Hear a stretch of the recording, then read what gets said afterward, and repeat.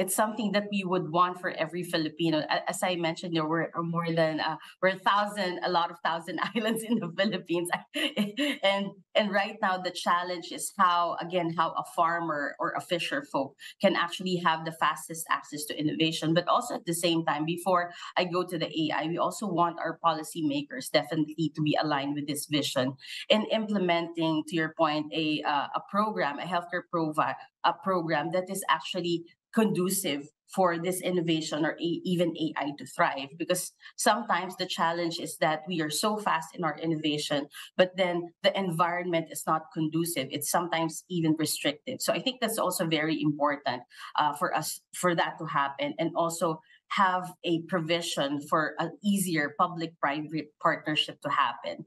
Because when it comes to AI, I think some of the laws and our regulations are also not updated, and we want to continue to safeguard the patient's welfare. But also, how do you find the right balance? I think that has been clearly demonstrated in the pandemic. This open communication, the agility that we did, the resilience that we had in terms of communication, dialogues, and the laws that were there that allowed for these innovations and partnerships to happen. So yes, in the future, we want to see more of that, the artificial intelligence. Of course, AI will never substitute human connection, but it will help us accelerate the delivery of healthcare closer to where the patients and the families are.